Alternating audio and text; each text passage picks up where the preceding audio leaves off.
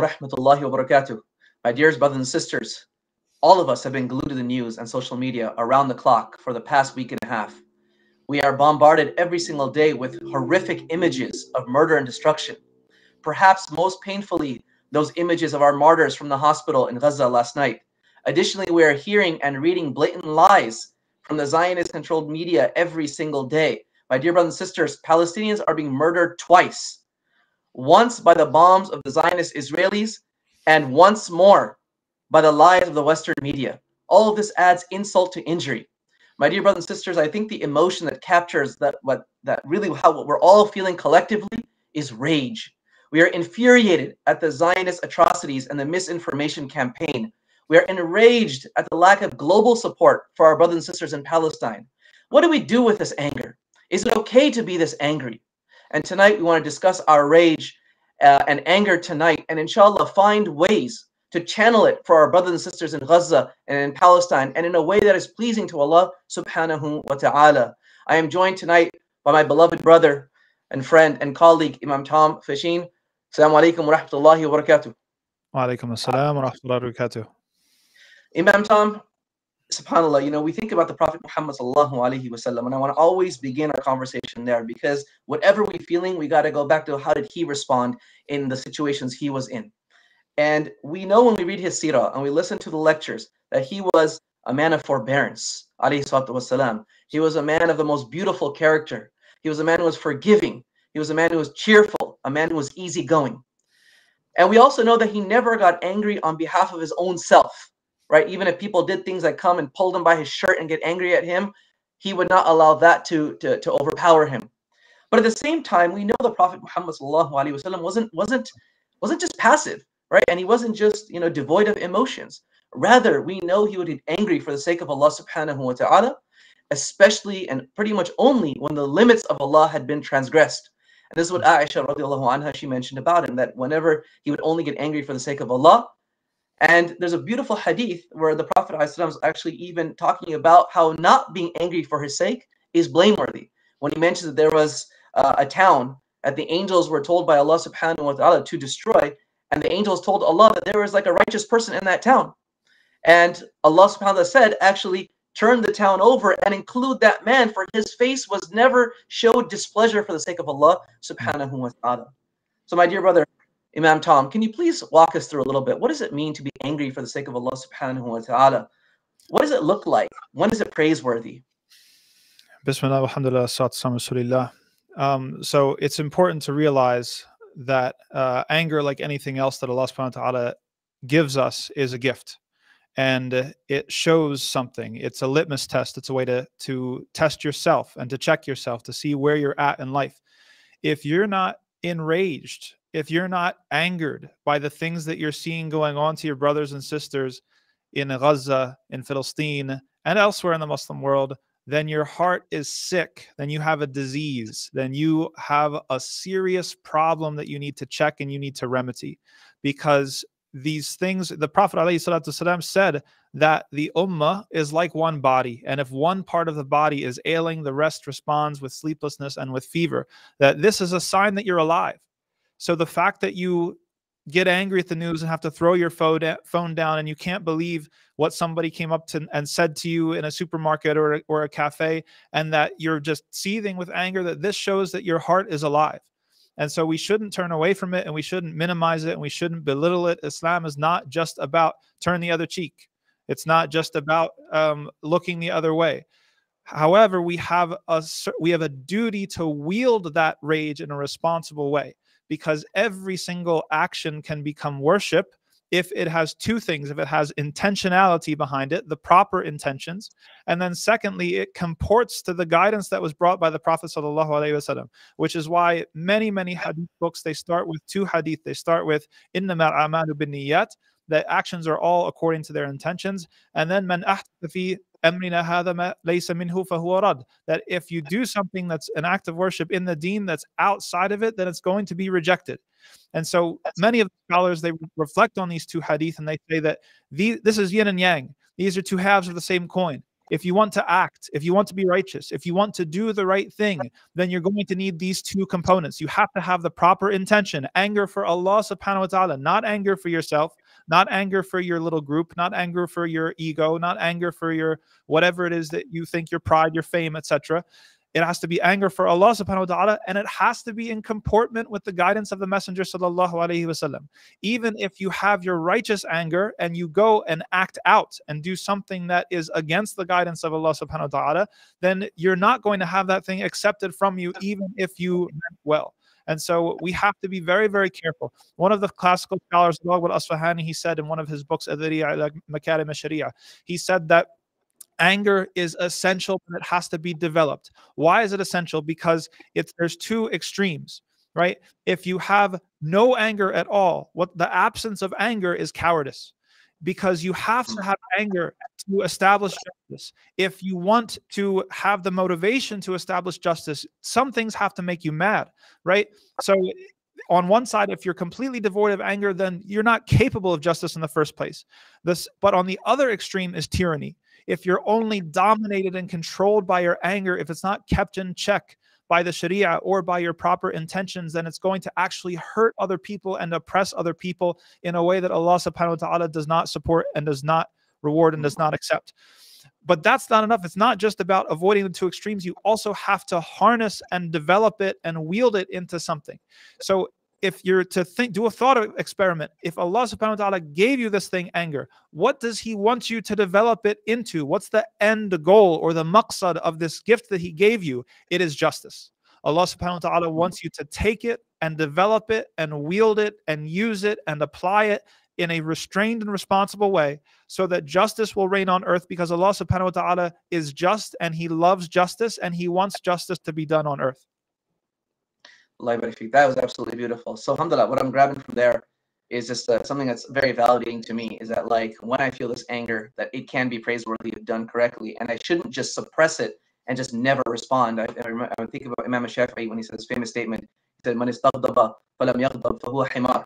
Right? If someone is genuinely provoked to be angry, like in a right way, and he doesn't express any anger, he's like a donkey. Right? And I think of the Prophet Muhammad sallallahu alaihi wasallam, right? Even when he saw Umar ibn Khattab, like with the Torah, thinking that he could get guidance from it, right? Or so early days of Islam, it's like he got angry at that. He's like, no, like, you know, even if Musa was here today, you have no choice but to follow me. So and the prophetic Prophet anger would get on top of the minbar, and the companions would report his face would turn red with anger, and he would shout and he would raise his voice to try to shake the people awake. You know, the famous story of Barira, right? And you know, and he gets on the minbar and he says, "Ma bala qawmin," right? Like, what's wrong with people that they make conditions that aren't in the book of Allah, right? So this is something that is actually it's a sunnah, it's a prophetic practice to not only feel anger but to express it, but it has to be wielded responsibly. Okay, so what I want to do now is that we've been talking a lot about so far. We're all feeling this anger, and there's a lot of stuff we've been seeing. We've been seeing these horrific attacks. We've been seeing all this propaganda. I want to show the audience let's look at some of that stuff to get an idea about what's really driving some of this, right? Israel this morning says it's attacking the Gaza Strip more intensely than ever before. We're in a religious war here. I am with Israel. Do whatever the hell you have to do to defend yourself. Level the place. Gaza has never seen anything like this. With bombardments coming around the clock. אין חשמל, אין מזון, אין מים, אין דלק. הכל סגור. אנחנו נלחמים בחיות אדם ואנחנו נוהגים בהתאם. The Gaza Strip is cut off with no way in or out.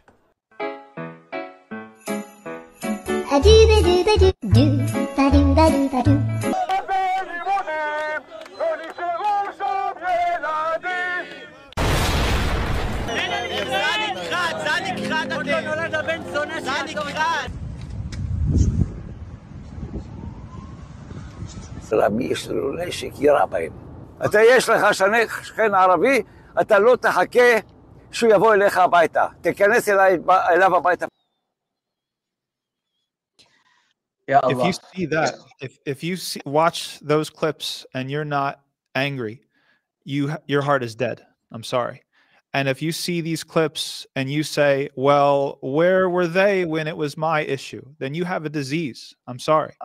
This is something that calls us to action and calls us to be smart and calls us to really think about how Allah subhanahu wa ta'ala is going to hold us accountable for what we do or even what we don't do. Yeah, Allah. I mean, that stuff is infuriating. So I want to separate two things now. There's a difference between being angry for the sake of Allah subhanahu wa ta'ala and then acting in a state of anger that is probably inappropriate. And the Prophet Muhammad sallallahu alaihi wasallam gave us so much guidance actually about controlling this anger. A man came to him and said, Ya Rasulullah, give me some advice. Osani, he said, La taghdab, la taghdab, la taghdab. We've been told not to be angry, don't get angry, don't get angry. He also said that when you're angry, that to go and make wudu. Right, and he said that he saw two men fighting, and he said, man, if one of them, I know something, if he said, because he was boiling with rage, they would cool him down. He said he should say, A'udhu billahi minash shaitanir rajim.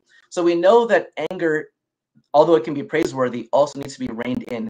So can you help us think through, like, kind of how do we ensure that we have the right anger that motivates us to do righteous things, but also able to control it with clarity of mind, so that way it does not overtake us and make us do things that are un-Islamic?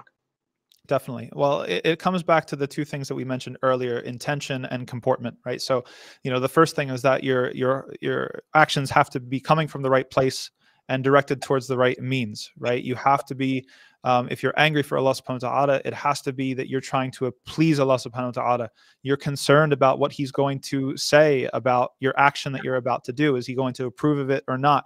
And you have to ultimately be moving towards justice with whatever you're about to do.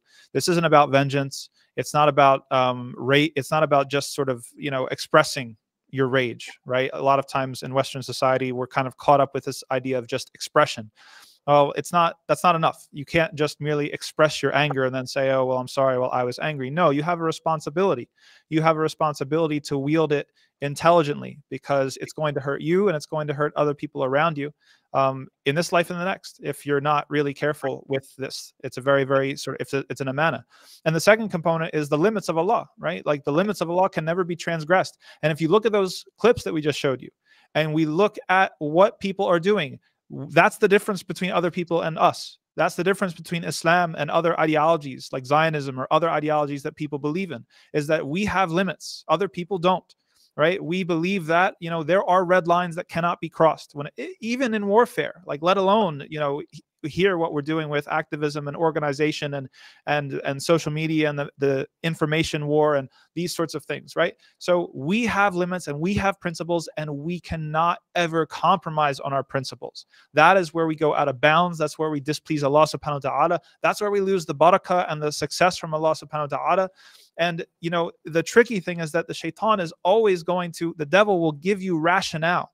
He will want to convince you that it's justified. Look at what they're doing to us. You have the famous story of, who was it? Umar al-Mukhtar, right? In Libya, fighting the resistance against the Italians.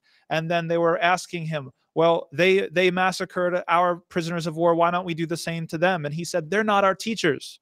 They're not our teachers, right? This is the thing. Everything that you see on the media, let it make you angry. Let it drive you to action. Let it inspire you. But they're not our teachers, right? So we don't take the same, ends justify the means, do absolutely anything, right? You saw some of the more famous interviews that were going on, and people are literally saying in front of millions of people, do whatever it takes. Do whatever it takes. That's literally what their manhaj is. That's what their approach is. That's not a prophetic manhaj. That's not a methodology that's going to please Allah subhanahu wa ta'ala, and it's not an Islamic methodology. We have our red lines, we have our principles, and everything at the end of the day has to be tied back to justice.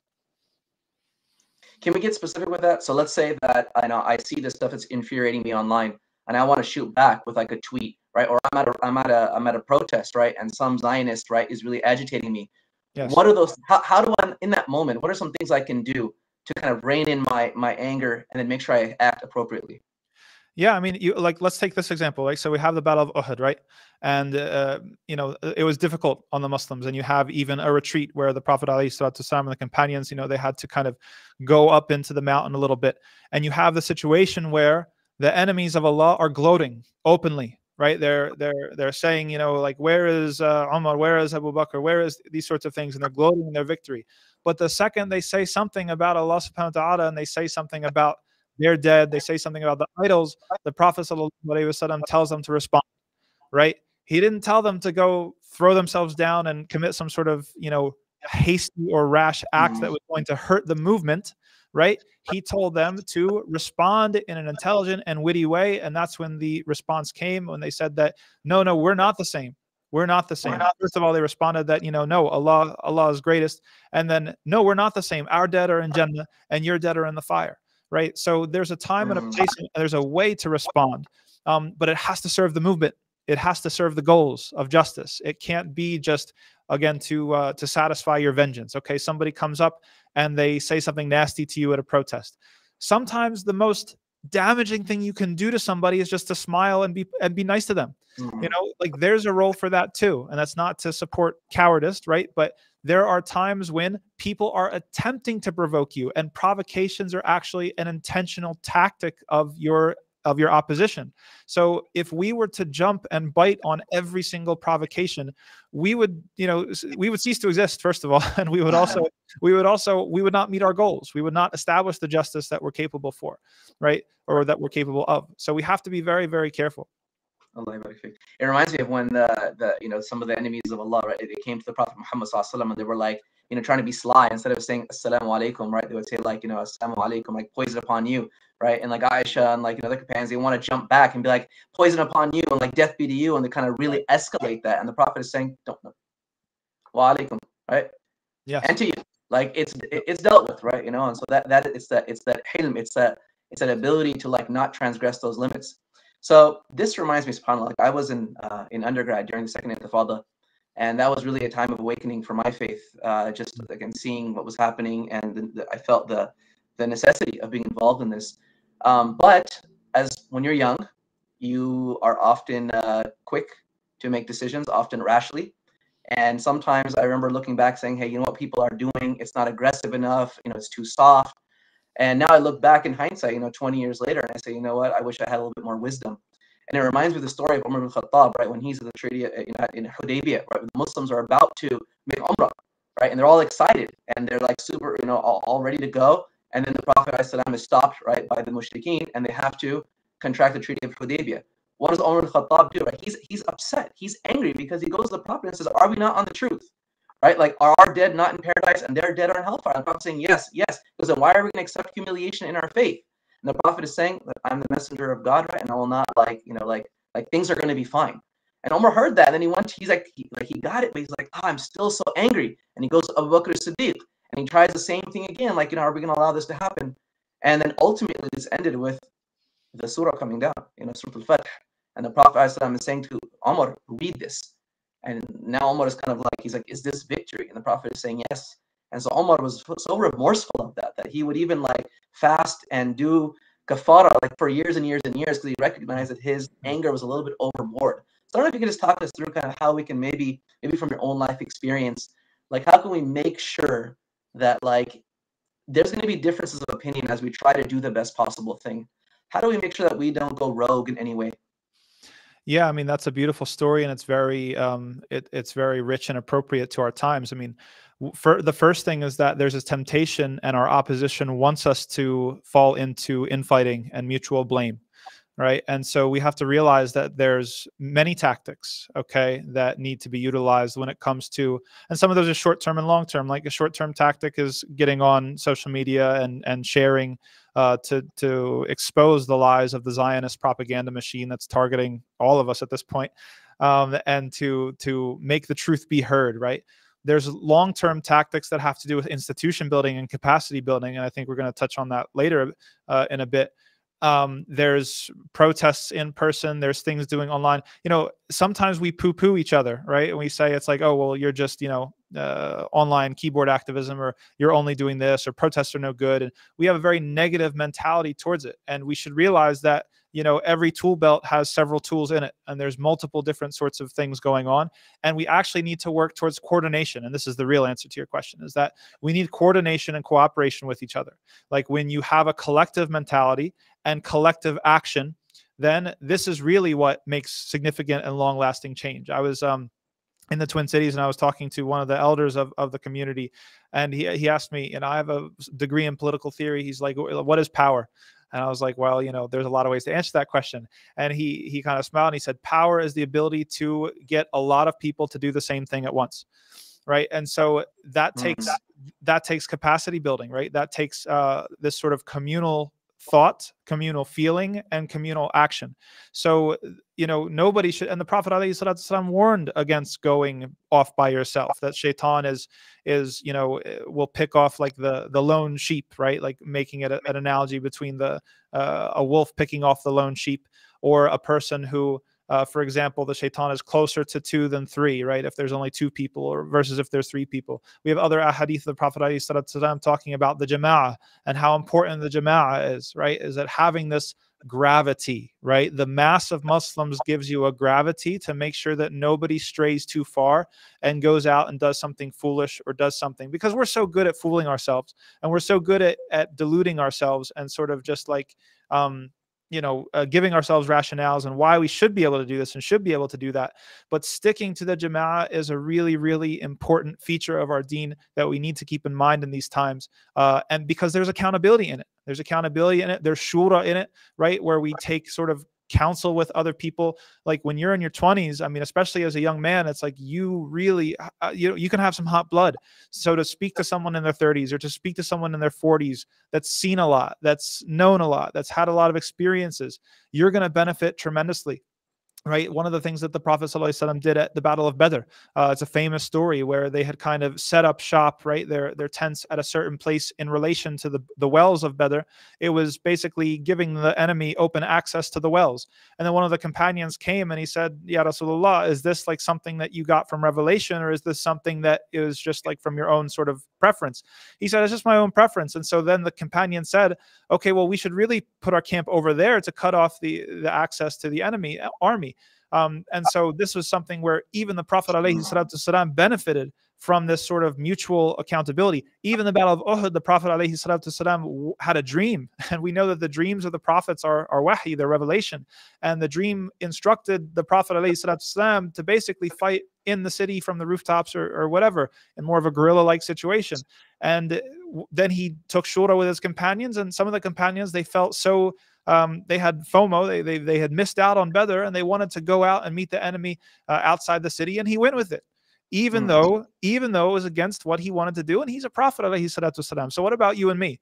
If you run your tweet by somebody, if you run your protest by somebody, you run, hey, these are the slogans for our protest. What do you think about these? These are the signs that we have. What do you think about those? Like, what do you think about this type of action or that type of action? Is there anything that we're missing here?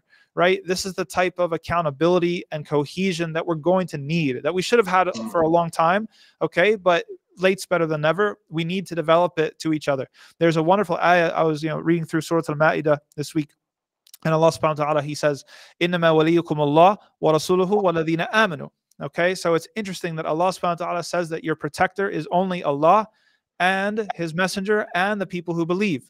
Now, interestingly, he doesn't just leave it as people who believe. He then goes on to define it. الَّذِينَ يُقِيمُونَ الصَّلَاةَ وَيُؤْتُونَ الزَّكَاةَ وَهُمْ رَاكِعُونَ. That those people who, they're really believers, right? They're not just fake believers or pretend believers. They're people who establish the prayer and they give zakah. And then Allah subhanahu wa ta'ala says in the next verse, وَمَن يَتَوَلَّ اللَّهَ وَرَسُولَهُ وَالَّذِينَ آمَنُوا فَإِنَّ حِزْبَ اللَّهِ هُمُ الْغَالِبُونَ. So Allah subhanahu wa ta'ala ties success to not just following Allah subhanahu wa ta'ala and not just following the messenger, alayhi salatu salam, we all know that, but also the people who are the believers, right? Is that this is our tribe, if you will. This is our group. And so we have to stick together. There's going to be so many I see them already, and I see them all the time in person and social media that are going to try to break us up. They want so badly to break us up and to have us starting to fight, and this group versus that group, and this verse, and this, settle this score, take this opportunity to prove, well, where were you for this issue? Well, what are you doing over here? Our enemies want us like that. Right? We have to stick to the believers. We have to try to improve every day. And then that's the way forward. So consultation, collectivity, right? Really just having a collective team spirit is what's going to keep people in line. It's going to temper sort of any elements that would want to do something that's rash and hasty and inappropriate. And so every single one of us we need each other. Man, that's golden. Where was that 20 years ago when I was in the middle of my early activism with Palestine? But no, I love this idea about like making sure that everybody runs their ideas through someone else. Like if you got your WhatsApp groups, right, whatever it might be, before you send off a tweet, before you plan something, right, making that shura with scholars, with activists, with other people who have more experience. Allah yabarik feek. I want to switch gears a little bit. Actually, before we do that, we've been talking a lot. Really want the audience to get involved. Please send your questions. Please give your comments, things that you're feeling when it comes to your anger, your rage, and your concerns about how to channel it, so we can have Imam Tom address those, inshallah, in the coming moments. As those questions are rolling in, I wanted to switch gears, and really, I want us to turn inward a little bit because, subhanAllah, sometimes I think that people think that the victory, it comes from outside. It comes simply from these different behaviors that we do, right? We think the victory is because, right, just because of the tweet or because of the protest, right, or because of some worldly action. But Allah subhanahu wa ta'ala tells us in the Quran, Ya ayyuhalladhina amanu, in tansurullaha yansurkum wa yuthabbit aqdamakum. Like, oh, you who believe, if you give victory to Allah, if you are in the support of Allah, Allah will support you and He will make you steadfast and firm. And so I want to ask you a bit about how do we take this kind of awakening that the whole ummah has right now as a way that we kind of say, look, is this not the time to obey Allah subhanahu wa ta'ala? Should we not take our anger as a motivator to say, Ya Allah, I want to change my life because I know that if I change my life and I do what is pleasing to you, then victory is going to get closer and closer and closer. So please elaborate for us on the role of transforming our lifestyle for this cause. Yeah, absolutely. And there's two extremes and we need to call them out, right? So one extreme, they only rely on the external means, all right? Secular activists, people who are just going to say it's like it's only going to be in political action. It's only going to be, in this type of tactic or that type of tactic. And as believers, we just can't clap to that. We can't believe in that yet. But at the same time, we also know that there's another extreme where there are people who are quietists and apolitical and people who weaponize these verses and ahadith as an excuse for cowardice. And so we're also not saying that. It's a false dilemma. We absolutely need both, okay? We're not hiding behind the need to transform yourself when we're saying that you need to transform yourself. That this is something that is part and parcel of our deen and our success, right? Because at the end of the day, I mean, anybody who knows history of social movements in the United States knows that the end of most social movements, they get infiltrated, they get bribed, they get bought out, and it's their own actual moral indiscipline that ends up doing them in the end, or at least making them, exposing them to danger, to being sort of sabotaged, right, from within or from outside. And so how are you going to refuse a bribe? How are you going to not be bought or not be a shill or not be a sellout or not do these sorts of things? There's no way you're going to do it unless you have a strong relationship with Allah subhanahu wa ta'ala. And then there's also barakah, right? There's blessing. We believe in yu'minuna bil ghaib is the first description of the people of faith and of taqwa, right? We believe in things that are unseen. We don't believe that one person is the same as one person, or else we would just give up on Gaza, because Gaza's outnumbered, they're outgunned, they have, every single disadvantage possible. But we don't believe in that math. We believe in a math that comes from, that is more divine or takes the divine into account, where Allah subhanahu wa ta'ala can put barakah in something. Allah can bless something. Allah can help something. Allah can make something go further than it seems like it should. All the miracles we have from the Prophet ﷺ when he made food or yogurt or water go farther than it should, right? So how are you going to get that barakah if you don't wake up for Fajr? How are you going to get that barakah if you're a jerk to your parents, right? And that's where we really need to go with this. It's like there's implications on the rest of the ummah if you don't do these things. If you can't, unfortunately, if you can't get motivated just because of who Allah is and your relationship and knowing who Allah is, then do it for the people of Gaza, right? Stop smoking for the people of Gaza. Stop lying for the people of Gaza. Stop drinking alcohol. Stop having girlfriends and boyfriends for the sake of Gaza, right? Every single time that you step out, you should think like, I'm going to stop looking at something for the sake of Gaza because I want Allah subhanahu wa ta'ala to accept my dua so that He helps our brothers and sisters and He makes them victorious. That's what we have to bridge that gap.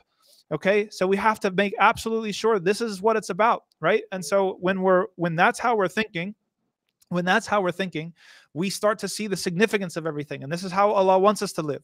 Okay. The loftiest intention is always, of course, to please Allah subhanahu wa ta'ala. But everything that we do, think, and say, and look at and listen to has consequences. It has consequences for our afterlife. It has consequences on our viability as a community in the West, or a community in Gaza or Palestine. It's all connected. And so we can't separate that. We have to bring it back together. That's the first thing. And so that's just taking care of the internal. But Allah subhanahu wa ta'ala also says that you have to build capacity, right? Allah subhanahu wa ta'ala says, وَأَعِدُّ لَهُمْ مَا اسْتَطَعْتُم مِّن قُوَّةٍ, right? Prepare for them what you're able to of strength. And Allah subhanahu wa ta'ala doesn't word things abathan. He doesn't word things like arbitrarily. The words that he uses are very, very specific and very important. Quwwa, strength, has to do with capacity in general, right? Like, yes, of course, for the time of the Prophet ﷺ, in that situation, we're talking about a military capacity, but it's also the capacity to act, the capacity to respond, the capacity to shape the terms of the debate, right? The capacity to let the truth shine forth when it comes to the fake media and the censorship and things like that. So we also have to take the means. We're not telling nobody can confuse what we're saying with just sit back and just, sit in your room and pray, and then, Allah's going to send down the angels.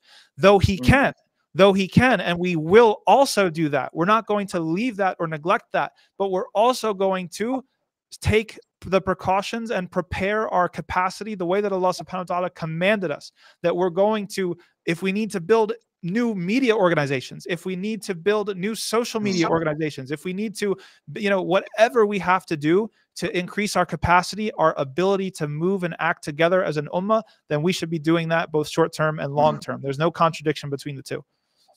Well, that was beautiful. And I think about that issue of dua as well. Like, you mentioned all those behaviors, but with people everywhere in the world, every Muslim is making dua. But sometimes, when we talk about that, everyone make dua, but often we don't talk about the conditions for our dua to be accepted. Would you mind elaborating a little bit on the things that we could do to increase the chances of Allah accepting our prayers? Of course. I mean, the Prophet ﷺ told us, he gave us the example of a man who was dirty and disheveled because he was traveling, right? He was hungry. He was doing all these things that would normally make his dua accepted, would normally make the things that he was asking for happen with acceptance in whatever way Allah wanted that to be granted. But he said his food was haram, right? And his clothes were haram. And he was living in a haram lifestyle. And then the Prophet ﷺ said explicitly, how is this person possibly going to have his dua answered? Right? So the distance between us and having our prayers answered, for all of you, and inshallah, that's all of us, staying up at night, praying, keeping Gaza in our hearts, Palestine in our hearts, and in tahajjud, and in our prayers, and our extra prayers, and our dua throughout different times of the day. The thing that's separating us from having our prayers answered is our own lack of obedience to Allah subhanahu wa ta'ala, our own lack of caring about what he even wants from us in the first place, let alone going and doing it and staying away from the things that he tells us to stay away from, right? So it's all connected, right? When we say tawheed, like, we mean that it's all connected, right? Like, our obedience is intricately connected to our ability to act, to our brothers and sisters' ability to be victorious. Allahu Akbar. So in essence, the biggest form of resistance that we can do is obey Allah subhanahu wa ta'ala, because in the world where no one wants to obey Allah, secular world, that act of obedience is the biggest kind of act of rebellion. So Allah barik feek. Okay, there's a question from the audience I want to get to. Sister Ruqayya Ummil is asking that she was told by her father to not post about what is happening. So would she be sinful if she was to post anything? SubhanAllah. That's a tough question. I mean, I don't know the answer to that question. I think that you have to realize that your parents always want what's best for you, and your parents always want you to be safe. But sometimes there are things that need to be done, right? And if no one can do them, then somebody needs to step up. Now, maybe, I don't know. Would you like to weigh in on this before I don't want to wade into iftah territory? Yeah, I mean, my advice would be that number one is to whoever is dealing with this, all of our parents, I have kids, we're all worried for our kids' well-being. We think about, their jobs and everything else. It's important for us, if we're children, to speak to our parents directly and let them know why we want to do this. Sometimes our parents don't understand. I know my parents, who are immigrants to this country, didn't really understand what it meant to be active, and because that's not what they did back home. So just have a heart-to-heart with with our moms and our dads and say, look, mom, look, dad, I love you, I respect you, I really, really want to do this for the sake of my brothers and sisters, right? There's a lot of righteous people I've consulted, I'm gonna do this the right way. So if you go down that path, I expect that most families will understand and inshallah open the door for that khair for their kids. Inshallah. Well done. Okay, we'll take another question from Fariha Nazneen. She says, what are those who can't protest as they are in places? What are those who can't protest because they're in places where protests are banned? What can they do apart from dua and doing an effort of spreading the truth on social media to support their brothers and sisters in Palestine? So you can't protest. What can you do? Yeah, I mean, that's why the Prophet ﷺ said that, if you see an evil, you change it with your hand. And if you can't do that, then you change it with your tongue. And you can't do that, then you change it with, your heart. And that's the lowest of faith. So already, and this was a point that was brought up Monday, by Sammy, he said, if you're sharing things on social media, you're already above the lowest level, right? You're already trying to change things with your tongue. You're trying to show people the truth, right? And so the political climates and political traditions and political situations are very different across the Muslim world and across the world in general. So protests mean different things, right? And protests are more or less effective in different situations. And so if it's going to set the movement back and it's going to be, not the most strategic use of your energy and time, then you have to shift. You have to be flexible and you have to go to another avenue of action that's going to be sustainable and it's going to be impactful, right? So in addition to everything that we've mentioned, obviously purifying your intention, obeying Allah subhanahu wa ta'ala as much as you possibly can, and your dua, and whatever you're able to do on social media to break the narrative, to change the game, to change the way that things are talked about. Even if you can just change one person, what if that one person that you change their mind, they go and they change somebody else's mind, and then there's a chain reaction? Something really, really important could happen. Wonderful. All right, we'll do one more question and then we'll get back to some of our stuff. There's a question from Susu Du. Do you feel there is a need to take extra caution, especially for Muslim women when they're interacting in the public sphere? Well, certainly there should be extra caution from our women folk, and this is where men need to step up, because men are supposed to be the protectors of women, as Allah subhanahu wa ta'ala said in the Quran. And we have a duty to that's our role is to put ourselves out there and to take on more risks. And we've already covered in this conversation how we don't want to take stupid risks with poor intentions or hastily, but we also shouldn't kid ourselves in the fact that there are significant risks to be taken, right? At any point, false charges could be brought against you. You could lose your job. Somebody could be imprisoned unjustly, right? These are things that happen, and they can happen. And we're going to have to prepare ourselves as a community to make those sacrifices. If we're really serious about trying to change the game, then we have to realize that some people are going to, maybe it's me, who knows, maybe it's you, maybe it's somebody watching, right? That there are sacrifices that some of us are going to have to make. But inshallah, we hope that if it's done sincerely, that it will be accepted from Allah subhanahu wa ta'ala and will be actually a cause to achieving his plan, right? Now, when we talk about sort of, men versus women and taking extra precaution, yes, I mean, women they're more vulnerable. They're more vulnerable to certain physical attacks, and men should be protecting them, right? Especially in these times where we know the cowards that target Muslim women, are maybe feel emboldened in this particular moment. Every Muslim man has to have his head on a swivel. Every Muslim man has to always be aware of his surroundings, aware of what's going on in grocery stores and out in public, that if you see something, right, they tell us on the subway, you see something, say something. Well, if you see something, do something, right? If you see somebody messing with one of your Muslim sisters, then that becomes your obligation to stop it, right? And so this is something that definitely falls on the men in a very particular way to try to protect our women, so that we can all not be afraid, or at least trust each other that we have each other's backs. Jazakumullah khair. That's beautiful. I remember one of the things we used to do actually post 9/11 in the university was we had like a protocol for once it got dark, if there was any sister who needed to get to a class, needed to get to her car in the parking lot, it's like you could call on a couple of brothers, right? And a couple of brothers would escort that sister, and this way we would maintain that protection for her. So I love this point. Brothers, step up. I'll also add to that also that for our sisters to be mindful. I was speaking to my daughter about this yesterday, the exact same question that was asked, where it's like, just be aware of your environment. What they typically talk about in even self-defense, it's not being in a position where you have to defend yourself. It's trying to make sure that, like, if anything looks odd, to be aware of it and kind of try to quickly get out of that situation before it could get to a point where you need someone to intervene on your behalf. May Allah subhanahu wa ta'ala protect all of our sisters and all of our brothers. All right. So I want to come back to something else, which is come back to our anger a little bit again and our rage. I think that everybody who watched yesterday the news about the bombing of the hospital, I mean, our blood was boiling, right? You know, and you know, subhanAllah, just as we were trying to grieve, right, and like even shed some tears and just kind of step away for a moment, it's like the propaganda was coming out, right? And it's like, oh wait, no, this is actually, you know, not from, you know, the Israeli military, it's coming from other places. And so now it's like we can't even grieve. Like we actually have to go on this campaign to like make sure that we debunk this false information. So is any advice you can give? Like, how do we balance, like, again, like this desire, like we're angry for the sake of our brothers and sisters who are being killed, we're angry at the misinformation. Like, how can we kind of keep ourselves like grounded and not kind of like just get lost in all of this?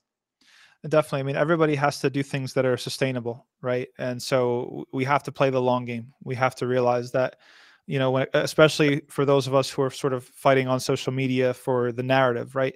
You can't let any one particular sort of instance or tweet sort of burn you out to the point where now you're just going to go silent. You can't do it anymore, etc. Like, we need people.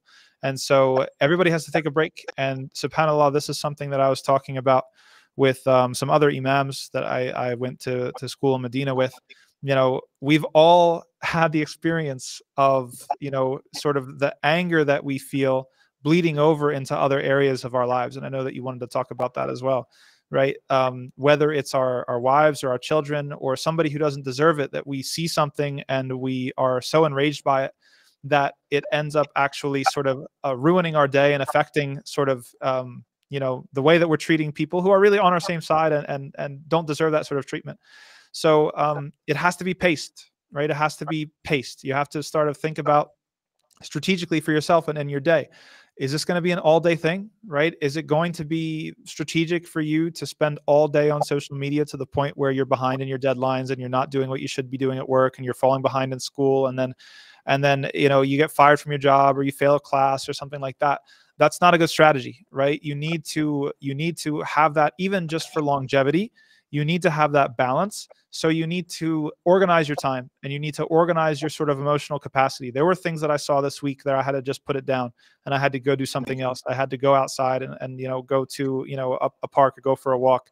Things that were just so despicable, right? That that disturbed me. That just disturbed me like to my core. So you have to have you know, you have to have that for yourself. You have to know when enough is enough. You have to put it down. You have to unplug. You have to go do something else. Take your mind off of it. Don't feel like a traitor. You're not a traitor. You're just like how if you're trying to say Bismillah before you go to sleep so that you can rest and then worship Allah subhanahu wa ta'ala better when you're awake. When you're stepping away, you say Bismillah and you're trying to buy yourself time so that you can rejuvenate yourself so you can come back stronger. Right? That's something that, and if you need a buddy system, right? Sometimes it's hard to manage your social media consumption by yourself. Maybe you need a buddy system where with somebody else that they're going to check in on you. How are you doing? It's like, did you take your breaks today? It's like, you know, so that you're able to be sustainable, right? That's the thing. It's like, this isn't going anywhere, right? Like this is here to stay until we fight our way out of it with, you know, with the information war and the things that we're trying to do with organization, with activism, right? So we need everybody. We need everybody for the long haul. So don't go burn yourself out right away. To do whatever you have to do to make sure that you're in it for the long haul.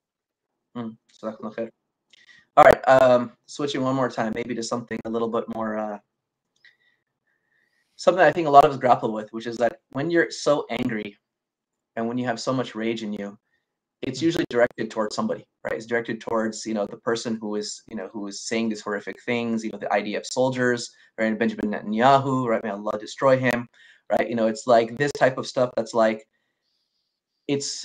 you are hurting so much, like your anger now makes you hate somebody, right? Or makes you hate a cause. And sometimes, like, I think people feel really guilty about this. Does that make me like a bad person, right? If I hate someone, how does, from a faith perspective, like, how do we balance this? Like, is it good to hate things for the sake of Allah subhanahu wa ta'ala? What does Allah say about? I mean, I know when the Palestinians are struggling and they're resisting, and they're happy with martyrdom, right? And Muslims are fighting on social media, like, kind of against the narrative and the propaganda. Like, this makes the Zionists seethe with anger. So, like, is that good that we're able to make them angry about this stuff?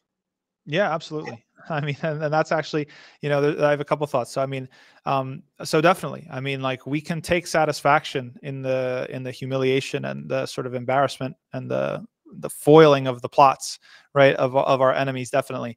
But it also has to be kept in check, right? When it comes to, and I think, I was talking with one of the sheikhs before the program, and they were reminding me about the spiritual dimension of trusting Allah's plan when it comes to managing your anger, right? Is that at a certain point, if you are consumed by your anger, it shows that you maybe lack some trust when it comes to Allah's plan, that Allah has a plan for this. Okay. We don't know it. We're bumbling along. We don't see it, right? All we have is our intentions and our actions and our, putting our heads together, thinking collectively, doing everything that we can think of to do that's just and moral to try to change things, right? But at the end of the day, it's going to be Allah's plan. And so we have to still maintain that submission. Sometimes when our anger sort of gets pushed over the edge, we've stopped believing in Allah's plan, and we almost want to take matters into our own hands. But the principle in general about Allah subhanahu wa ta'ala said, "Mutu bi ghayrikum," right? Like, you die in your rage, right? It's like, this is the ultimate mic drop, right? To say to somebody who, hey, we want guidance for you, but if you don't want justice, then we have a problem with you. Definitely. Absolutely. And that's why some people, and I think this is true too, and we don't want to get necessarily into too many specifics, but people get upset, and rightfully so, at people who pursue normalization, or people who are going to, turn a blind eye. I know we've had some questions about being apathetic. That should bother you too, right? That should bother you. And so this is a very, very righteous anger. We believe in anger. Anger is not a negative emotion. Anger can be a righteous anger if it's properly wielded and properly managed. Exactly. So that anger that we're feeling, and I want to come back to this again, like, there's one side of, I'm angry because of this nonsense that these people are saying and they're doing, and then there's just anger over, like, I'm mad that so many people have been killed, right? Innocents who have been murdered. How can well, give me some strategies, like, to cope with some of this stuff. Like, what do you draw from in the Quran? What is the inspiration that takes that anger and maybe replaces it, right, with something else that's more healthy for me at that moment? Right. Well, there's definitely the ultimate justice of Allah subhanahu wa ta'ala.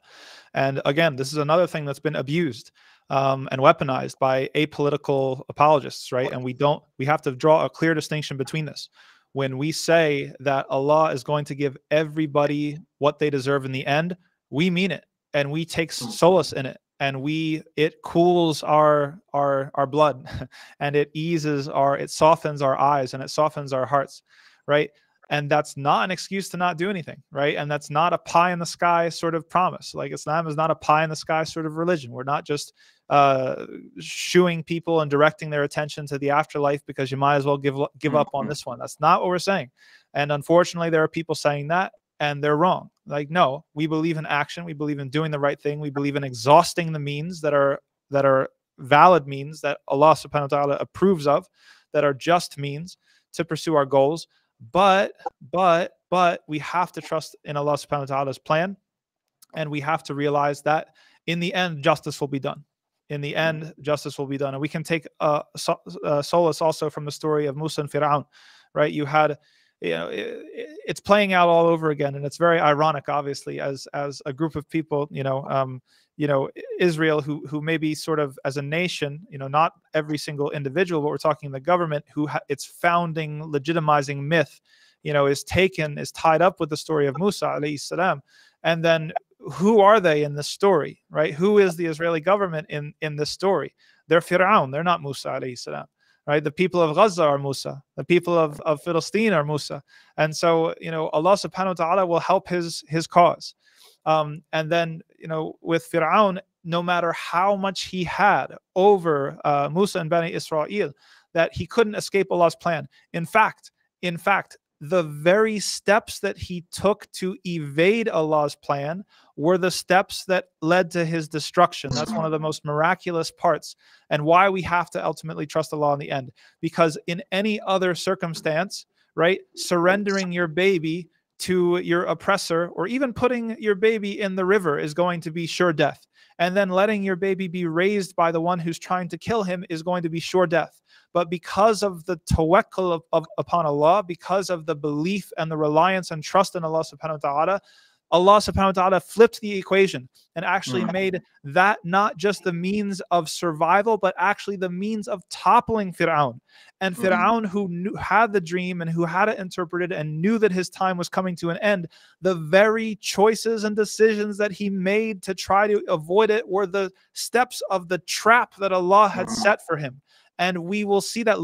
I honestly, when I look at the bombing of the hospital, which was clearly the responsibility of the Israeli government, I think about that. Look at how everybody, the blowback and the backlash and their lies and their stupid fake propaganda that's so horrible, that recording of the supposed Arabic, like anybody who speaks a lick of Arabic knows that that's fake, right? Like they're not just propagandists, they're bad at it. Right. And so every single thing that we do, if we take care of our end, if we have sincerity, if we have the right intention, if we exhaust the means that Allah approves of, Allah will make every step that they take a trap and a trap and a trap that they fall into to achieve Allah's plan and to bring justice. Allahu Akbar. Allahu Akbar. All right. Let's take one other audience question and then we'll go from there. Okay. So we got a question from Fazliana Ibrahim. She said, Assalamu alaikum, how do we help family members, right, who may not be as interested in this cause, right? How do we awaken their spirit and maybe get them to realize the gravity of the situation? Yeah, we need to think collectively and we need to think ummatically. And unfortunately, Muslims, we are a colonized people. We are subject to the ideological forces of colonization.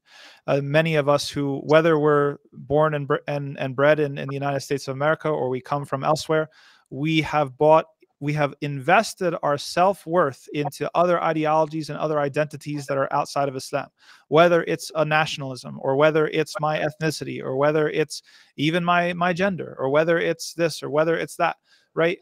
And this is an obstacle. If you don't feel anything for Palestine, it's because your heart is elsewhere. Your heart and your sense of self is tied up with something else, and you have to dislodge it and help to dislodge it from that other person, the person that you love, in order to make room for this type of ummah-wide solidarity, right? So you know best as to what it is, but I mean, at the end of the day, our ultimate allegiance, our primary love is for Allah subhanahu wa ta'ala.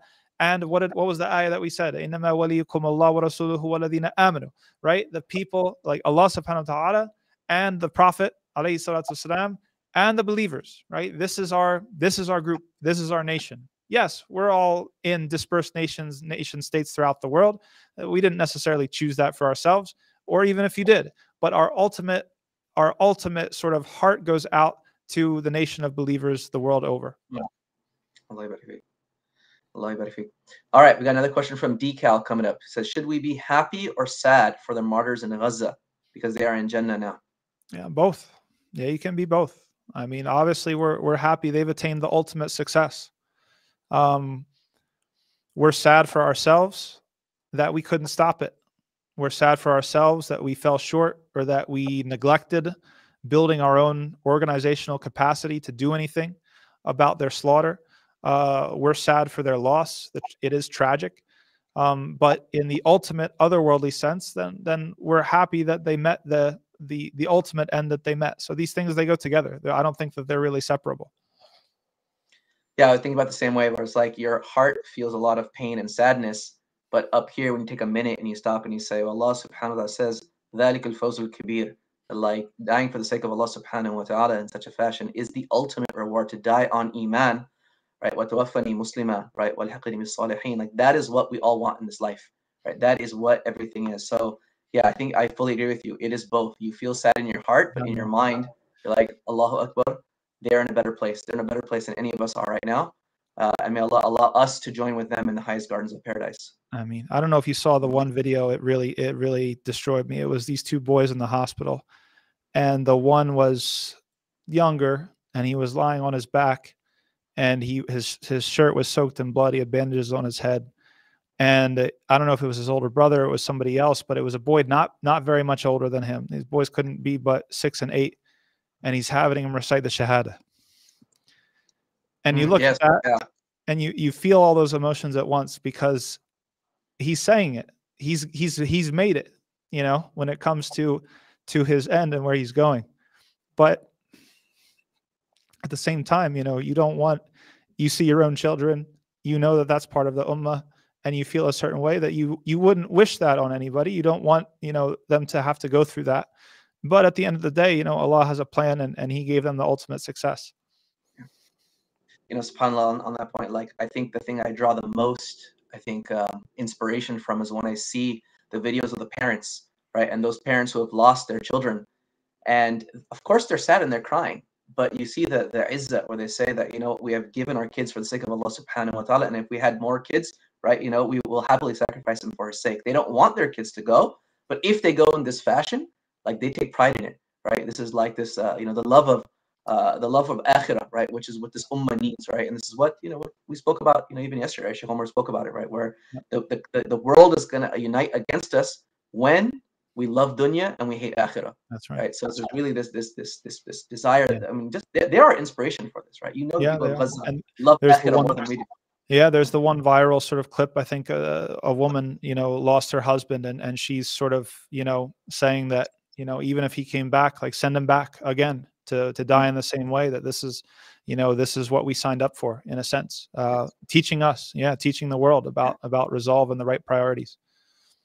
Yeah, it reminds me of that story of Abdullah ibn Hudhafa Sahmi, right? Same thing. It's like, you know, when he's like Sahabi, he's imprisoned, right? And, you know, he's seeing you know, another Muslim being tortured, right? And the king is like trying to get him to convert, you know, trying to get him to do all these things. He's like, no, he's steadfast. And finally, like, he sees Abdullah ibn Hudhafa Sahmi like start crying because he sees the Muslim dipped in the oil and pulled out with nothing but bones. Yeah. And the king is like, oh, are you ready to convert? Ready to come to Christianity? And he's like, man, these tears, because I wish that was my soul that could have gone and died 50 times for the sake of Allah subhanahu wa ta'ala, right? Like, this is what we need to get out of these stories, right? We need to get from these stories that type of inspiration. I think that will propel us to be willing to speak up, even if there are consequences in this life, right? You know, you speak out and maybe your teacher gets upset at you. SubhanAllah, I just heard that, you know, that some of the lawyers, right, who graduated from Harvard Law School, right, some of those companies rescinded their offers because they came out as being pro-Palestinian, right? Yeah. That's something we should give up for the sake of Allah subhanahu wa ta'ala. And, you know, may Allah give them something better, right? And no Muslim wants to be in that situation, right? When you want to work for an employer that's going to be like that. So, you know, as the Prophet ﷺ, you don't give anything up for Allah subhanahu wa ta'ala, but he gives you something better in return, right? All right, we're going to go with one last question as we begin to wrap it up, inshallah. This is a big one. All right, we're good question from Earl Bilbray. He says, why don't we see more support overall for the ummah from capable Islamic countries? I like the way that question is phrased, because it shows the propaganda trick that's going on in that question. Is that what is a country? Is a country the people that make it up, or is the country the government that lives in the palace? And what is a country is the people that make it up. And so if you look at the people, you see tremendous support for Palestine, for the people of Gaza, that they are willing to risk their own lives. They are willing to risk their livelihoods. They're willing to, you know, break army barricades and go march right to the border and do whatever they possibly can. When you look at, if you think that a nation or a country is a government, then that's another matter entirely, and that's another discussion entirely. But it's a trick to divide us, to get us to think that the people or the people of a nation are the same as its government. The people are united. If there's one thing that we've seen, and we went over it Monday with the different images of millions of people throughout the world in the streets, it's still going on in support of Gaza. We have, you know, now the Israeli embassies, I believe, of Morocco and Egypt have abandoned the embassies, and, you know, people are turning out. They're doing whatever they can.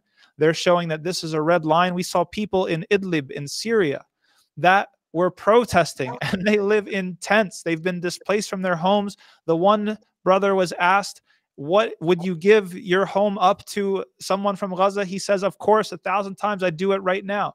Right? The ummah is alive, and the people are together, even if our governments are separate and are holding us back in certain ways.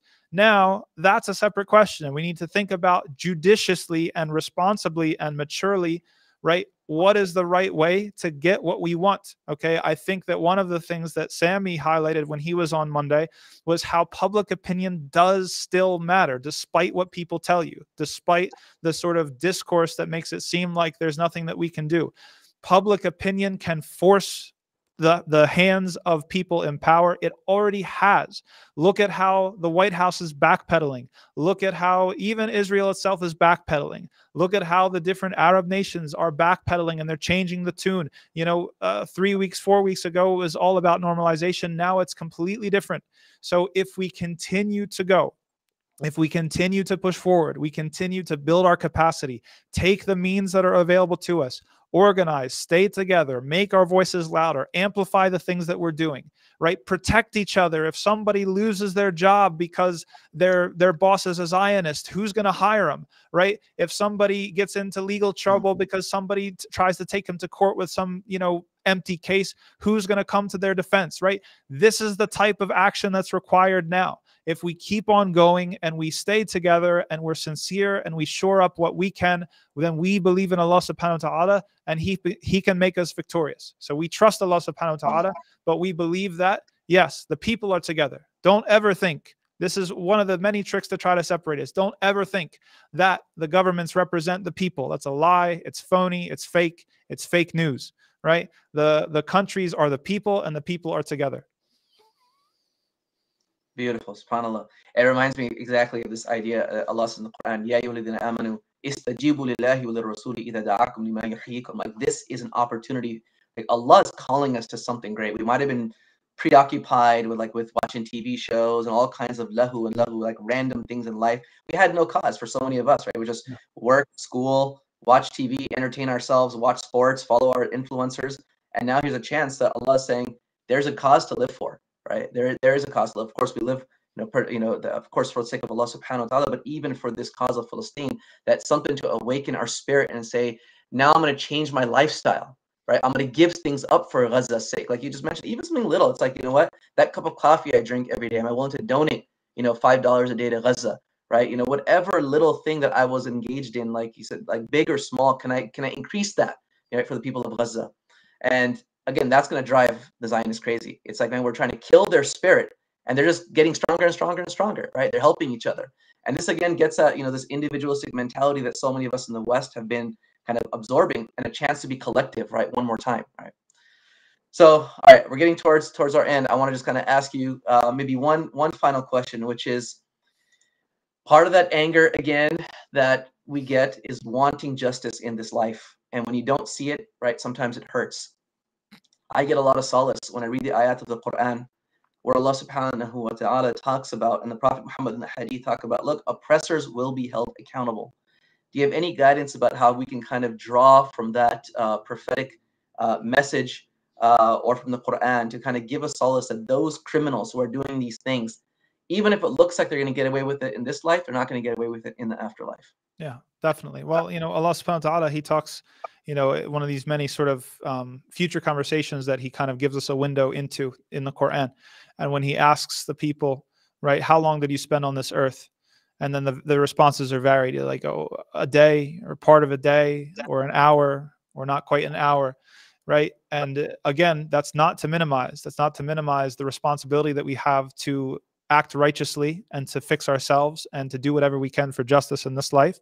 But it is sending us a signal that what awaits us is even better, no matter what we can achieve in this life, and we should try to achieve it and do everything that we can, that when it comes to the afterlife, we will truly get to see all of those criminals punished in a final and ultimate way. And that we should, because this is about truth and falsehood. This is not just about Muslims versus Jews. That's part of also the Zionist propaganda, right? There are Jews that are with us. We saw them at the Capitol building today, taking over the Capitol building, shouting "not in our name," right? Even there's ultra-Orthodox Jews that are against, what the Zionist government is doing and their barbarity, right? So it's not about that. It's about truth and it's about justice, and knowing that Allah subhanahu wa ta'ala will give everybody what they deserve in the final analysis at the very end. is exactly what should temper that anger and that rage that we have and we experience in this life, that we don't push it too far, that it doesn't become about vengeance, that we don't become, listen, I mean, take this as a historical sort of thing. Obviously, the Jews of Europe experienced a horrible thing in the Holocaust. Okay. Now the children and grandchildren of those same people are turning around and doing something horrible. Okay. How are they not able to learn the lesson and apply it? Right? Perhaps they didn't trust Allah's justice in the afterlife. We have to trust Allah's justice in the afterlife so that we don't turn into monsters. We have to have guidelines. We have to have principles that we can't contradict them. Red lines that we don't cross, right? Things that we don't compromise on. And that if we do that, then we will meet our Maker at the end of everything, and we'll see that everything that we did was mashkura, that it was actually, it was a sa'yakum mashkura. It was something that was effort that was rewarded, effort that was appreciated, effort that was thanked and justly compensated. And those who tried to thwart that are going to get what they deserve as well. Jazakumullah khair. Jazakumullah khair, Imam Tom, for your profound insights. We ask Allah subhanahu wa ta'ala to give victory to the people of Gaza, to give victory to the people of Palestine. We ask Allah subhanahu wa ta'ala to hold those criminals to account. We ask Allah subhanahu wa ta'ala to allow us to be in the aid of our brothers and sisters in Gaza, and that all of us from the martyrs and the shuhada of Gaza are reunited in Jannatul Firdaus with the prophets and the righteous. Subhana rabbika rabbil izzati amma yasifun wa salamun ala al-mursaleen walhamdulillahi rabbil alameen. Jazakumullah khair everyone for joining in. Assalamu alaikum wa rahmatullahi wa barakatuh.